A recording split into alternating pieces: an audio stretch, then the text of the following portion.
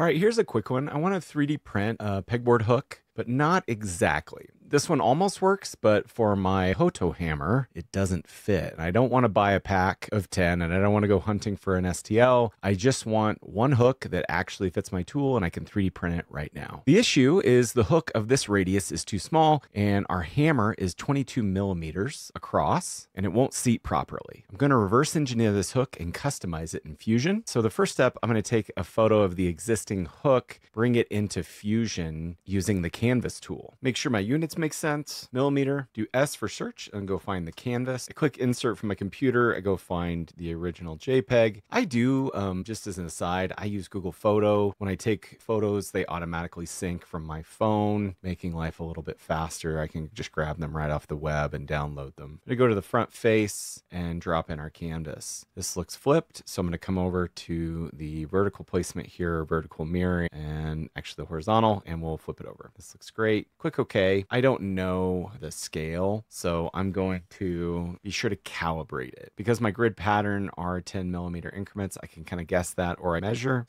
Come over to Canvas on the browser here, right click and choose calibrate. And I'm going to calibrate between two known points.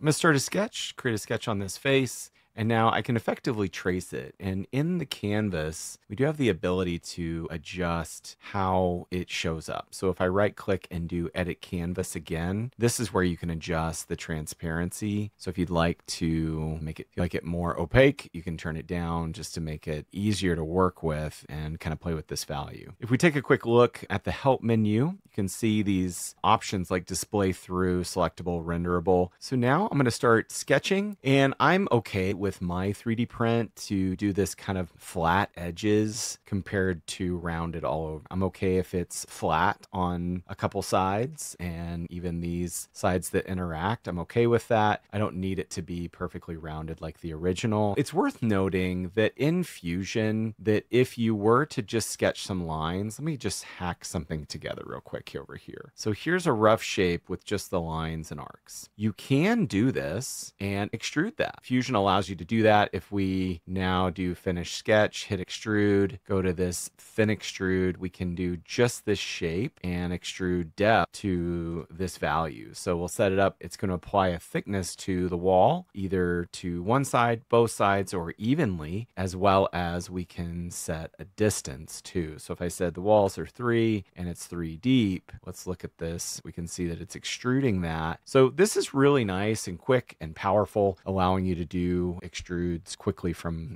sketch lines. Because I'm trying to reverse engineer this and I want to play with this value, I'm not going to fight with the thin extrude, but instead I'm going to go to the trouble of just kind of sketching the rest of it. I jumped out of my sketch, so I'm going to right click and edit sketch. I'm going to do a 3-point arc here and do just a kind of a close match. And this is the value. This is where we want to redesign. The hammer that we know about is roughly 20 millimeters, I think. So let me remeasure that. Okay, so 21 millimeters is what I want to accommodate instead of, if I click on this line, it can handle roughly 14, right? If I want the hammer to rest nicely at the bottom of this arc, then I probably want to, I'm going to do an arc here, come over. I'm just going to sketch a line going across. It's horizontal, hit X, that will make it a construction geometry just so it's more of a reference, and we'll place a dimension on it just so I know what sit right there. And let's go a little bit further. I'm going to go out pretty far, do something like 41, so I can even take larger designs maybe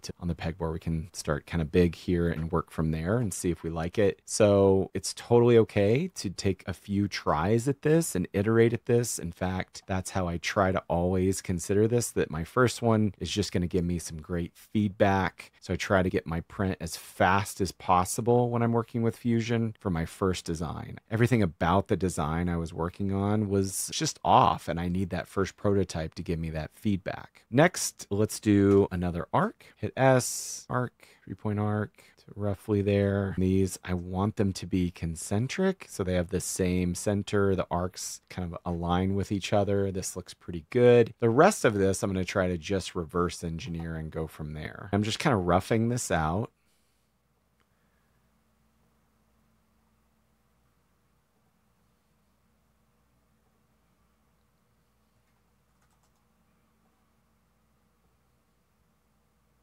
Do a 3-point arc here. Run it in.